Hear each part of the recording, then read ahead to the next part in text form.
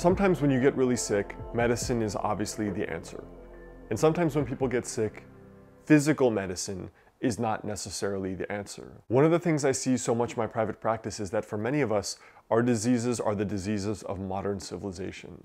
And what that means is they are not only the diseases of our modern material life, our food and how little we move and how stagnant we are, but also the person's psycho-emotional life or the psycho-spiritual life, if you like that term, of the person. Now, in my opinion, there's one thing that is the highest form of medicine, and that's what we're talking about here today in this video. Hey guys, I'm Dr. Alex Hein, author of the health book Master the Day and doctor of acupuncture and traditional Chinese medicine. So before we jump into this video, there are two very important links right below the video. The first is for a free guide, which is 5 daily rituals that can potentially help you add years to your life with traditional Chinese medicine. And the second is if you'd like to become a patient of mine locally in Los Angeles or virtually via telemedicine, you can reach out to my private practice with the links below this video here. I can think back to a patient that I had when I was still in grad school in our medical program.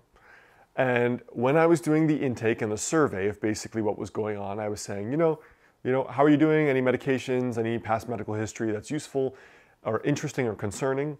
And she said, no medications, no surgeries, no procedures, nothing. And I said, okay, well, how are you sleeping? Tell me about your sleep a little bit and tell me what's going on. And she said, oh, sometimes I have some issues. I take trazodone for my sleep. I was like, okay, so you take one medication. And she's like, yeah, okay, one. And then I say, how are you day to day in terms of mood? And she's like, well, I have a lot of anxiety and sometimes depression. So I do take an antidepressant and this is what it's called and this is the dosage. And I said, okay, so 2 medications. And then she said, I have some urinary issues from time to time, frequent urination and sometimes, chronic UTIs and yeast infections. So I do take this quite often as well. So, okay, frequent antibiotics and another medication from time to time. And basically as our survey and as our medical intake went on and on and on, she was taking 5 medications. When I asked if she took any medication, she said no. And she sort of gave a sheepish smile when she said, oh, I guess I do take a lot of stuff. Now, what was interesting is that as we were able to work together, she was still taking those medications because she didn't want to change any of them, but she didn't actually change any aspect of her life. And I think this is frankly more common than uncommon. And for so many of us, we are self-medicating literally with a medication. And every day we conduct our lives like business as usual, right? There's nothing different. There's no change. There's no significant upheaval required. And what I see is one of the greatest benefits of traditional medications is it helps with symptoms. And one of the greatest downside is it helps with symptoms. Because when you take someone who's having migraines that are a 10 out of 10, that are disabling, that keep them out of their job, that is going to push someone on a quest for healing, hopefully. Now, on the other side, let's say you take a migraine medication that puts it down to, let's say, a 4. They can go through their whole life like that, miserably, but still functionally. And in some ways, you have disabled them from a very primal purpose, which is the hunger, the hunter that is in search of something, in this case, healing. For many of us, we are searching for some kind of healing. And the greatest form of healing is not needing any sort of medication or herb or intervention whatsoever.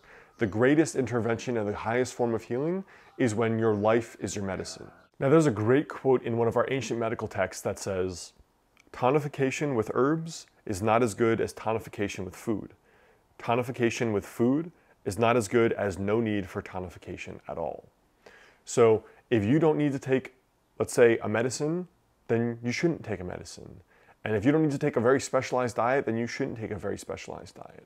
And that at the very peak of everything is that the way your life is arranged, your sleep, your food, your lifestyle, your job, and how many hours you work, and even the climate that you work, and the relationships that you're in, the highest level is that every individual piece of your life actually is the medicine that keeps your health in balance and optimizes your longevity. So what does it look like if your life is your medicine, right? I think back to my great-grandmother who originally came from Lithuania, and her family was in the Midwest originally, but she had quite severe asthma, and it was a seasonal change that often stirred up her asthma. Now, the physician at the time was clearly a very wise man because he said, You know, if you guys are able, it would help your children if you're able to move to the West where it's drier. So they moved to Southern California, which is better for my great-grandma's asthma. And go figure, it is better for my own asthma as well. So the dampness is very often the singular factor that produces a lot of these issues for asthmatics like me. So for me, having life as medicine also involves a geographical area that doesn't stir up bothersome symptoms. Maybe someone is more prone to depression, and living in the Pacific Northwest or living in Norway is not good for them, just from a psycho-emotional point of view, a mental illness, mental health point of view. Maybe for you, let's just say you're a more sensitive person, and you know that you don't have as much of a resilience towards stress, right? You're not as resilient with physical stress. You know that about yourself. You know that you can't work 67 hours because your body just collapses and you get sick. If that's the case, maybe choosing the careers that you go into are going to be a piece of your healing, and not choosing something like medicine or law or something where you're working regularly 70+ hours.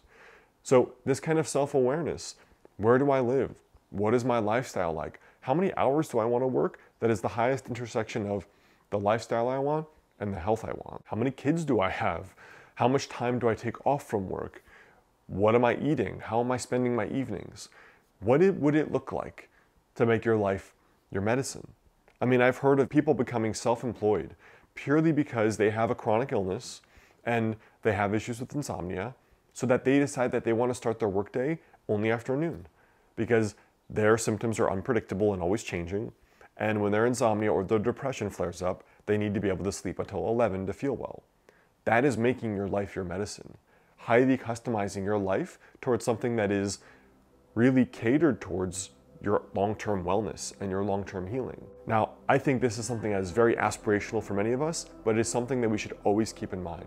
Because like that ancient medical doctor said, tonification, basically no need for tonification is the best of all. So what would your life look like every day, every little specific quadrant, every hour, if your life was oriented around your medicine, healing, not productivity, not getting things done, but towards your healing? Think about that.